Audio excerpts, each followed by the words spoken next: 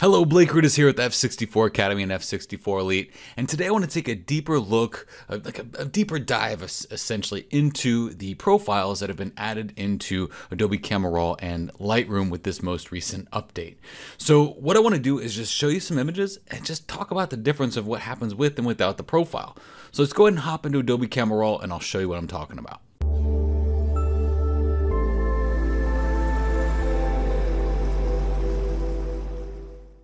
All right, so what I have here are 6 images that have been edited, okay? And I'm not gonna show you how to edit in this video. What I really wanna focus on is the profile, what the profile is, and if it even makes a difference. Does it matter? So just to catch you up to speed, Photoshop and Lightroom have been updated so that now Adobe Camera Raw and Lightroom both have profiles in a more prominent location. I say that because profiles have always been there, they just haven't been the easiest to find. They used to be in the calibration section, now they're in the basics section.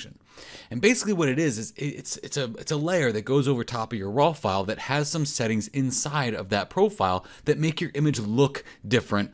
And you might think, well, that's a preset, Blake. Well, kind of, okay? A preset will move the sliders on your image, whereas a profile lays on top of that and doesn't adjust the sliders at all. So it gives you a lot of control over your image as you process. So that's catching you up to speed. If you don't have these profiles in your basic settings right now as it stands, go to Adobe Creative Cloud and update your Creative Cloud subscription on both Lightroom and Photoshop so that you can have access to these. Make sure you update both Adobe, Photoshop, and Lightroom, okay?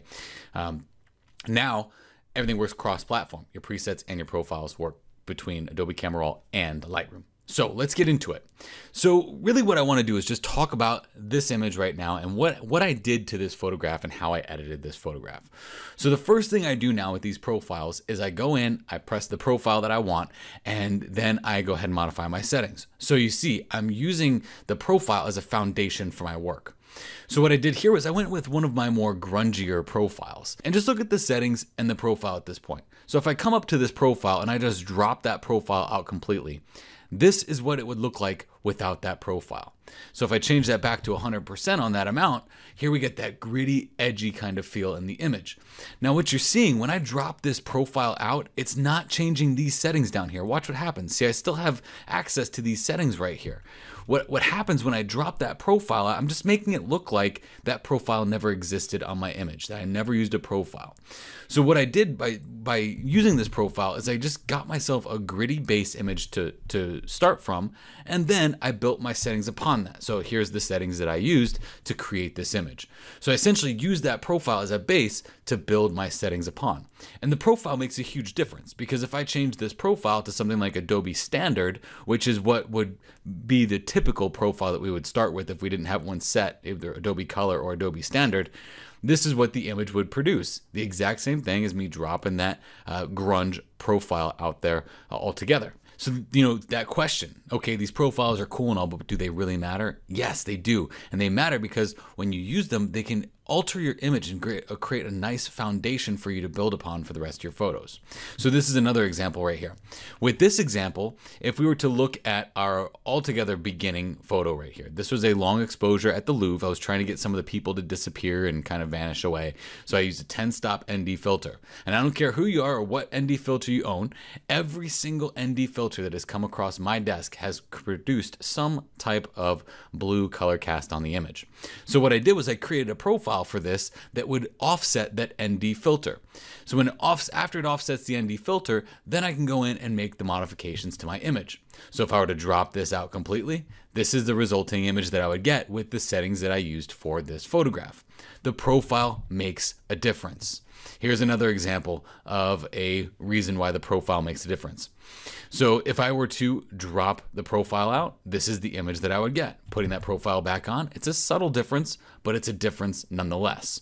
If I were to choose a different profile than the one I chose here with something like the Adobe portrait, I'm going to get an altogether different look. Because what's happening is the raw file is here, the profile goes on top, and then the basic settings and the local adjustments go on top of that. So you can actually pull out that part right there, that's the profile. You can just slide it out and slide another one in, almost like transparency film over top of your image.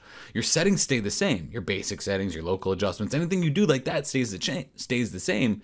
The only thing that changes is when you change the profile or the foundation layer that you start with. So when this new implementation of profiles came out in Adobe Camera Raw and Lightroom, the first thing I did was I brought about 100 images into Adobe Camera Raw and I said, okay, does this really make a difference? Let's just play around with this, because I'm that skeptical type of person when something new comes out where I'm like, yeah, you can't penetrate my bulletproof workflow. There's no way. Well, then these profiles come out and add something totally new to my workflow that really makes sense. And it's phenomenal. The more I used them, the more I practiced, the more I played, the more skeptical I got, the more I tried to, break it or say, no, this isn't going to work in my workflow. The more I realized that I just need them in my workflow. So as my workflow changed, not necessarily, all I do now is I just add a nice profile to be the foundation that I build the rest of my image off of, then move into Photoshop and still do my Photoshop work like I always do with my zone systems and palette effects, okay? So nothing has really changed. I've just added a little bit of that profile implementation into the beginning process of my image. Here's another great example. So the new black and white settings in here are stunning. They're absolutely gorgeous. In the past, you can yell at me, you can throw tomatoes at me if you want. I've always said that black and white in Adobe Camera Raw and Lightroom is practically pointless because the black and white wasn't very good back then. The reason why I said that was because when you do a grayscale mix, all it would do was desaturate your image and then let you make colors get lighter or darker.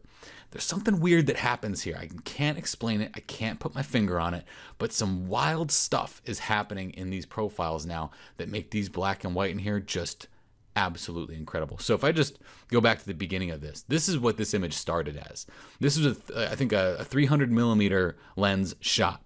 So we got a lot of distance between me and those mountains back there. And it was a beautiful sight, but when I shot it, it just didn't come through as beautiful as I saw it through the camera. This would have been an image that I probably would have said, you know what, I'm just going to go ahead and throw it away. But I decided, no, let's change it to black and white and see what we can do with the new black and white features in Adobe Camera Raw and Lightroom. So what I did was I used one of my new profiles here called Landscape 6. Landscape 6 is a default black and white, and then I built my image off of that. Look at how powerful this is right in Adobe Camera Raw. But it doesn't just happen like this with the click of a button. I had the foundation set with that profile, and then I built my settings on top of that with the basic and the local adjustments. So there's been a lot of skepticism around these profiles, and are they actually, worth it? Do they do anything? Are they great? What are they even?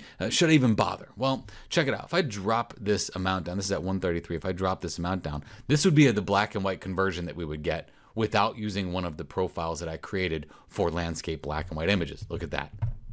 Wow. That's incredible. Okay, so let's move on down to this image. So this photograph, if we look at the before, here's the before with no settings and no profile. And here it is if I drop out that profile, just drop this down to 0. Adding that profile here added some character to this image, some life to this image that didn't exactly exist before. Look at that. Beautiful starting point. But here's the deal. If I didn't use this profile, this would have been my result, okay? Using this profile, I was able to get a whole different look out of this. A whole different foundation was built on this image that I could then move into Photoshop and even build even more off of that. This is one of the profiles I created called Sunset Sunrise 03. Moving on down, here's an image that I took in Olympic National Park. Love the foliage that was happening there, but nothing that I did, and I'm gonna be honest here, nothing that I did could pull out this kind of look. This is one of those instances where the profile makes all the difference. So what I thought was, okay, if I can't get my settings just right on this image to make it look like this, straight out of Adobe Camera Raw or Lightroom without doing a ton of Photoshop work, what can I do? Well, I created a profile for foliage. Here it is without the profile. Okay, here it is with the profile. Look at the difference there. That autumn foliage that just blows out at you. And if it's too much, you can always drop that saturation a little bit. There's no problem there. Look at that. So that's great. It's a great starting point, a great foundation for this foliage-based image. It's gorgeous. So do profiles make a difference? All I'm doing with this whole discussion right now is just making a case for these profiles to say, yes, these profiles make a difference. And in case you're wondering where I got all these profiles from, the grunge one that you saw in this image, or the ND offset in this one, or the portrait one in this one, or the landscape black and white that I used for this photograph, or even the sunset sunrise or the foliage. I've created a bundle of profiles called Great Beginnings. It is a foundation of profiles.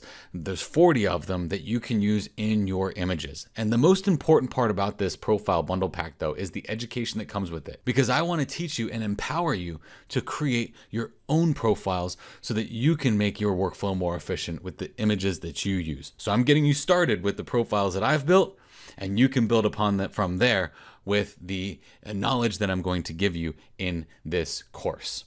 So again, all this was setting a case and a reason for using these profiles, and to not just look at these profiles as being, oh yeah, it's a cool new feature. No, this is breakthrough features, okay? Breakthrough. I love it. I'm stoked about it.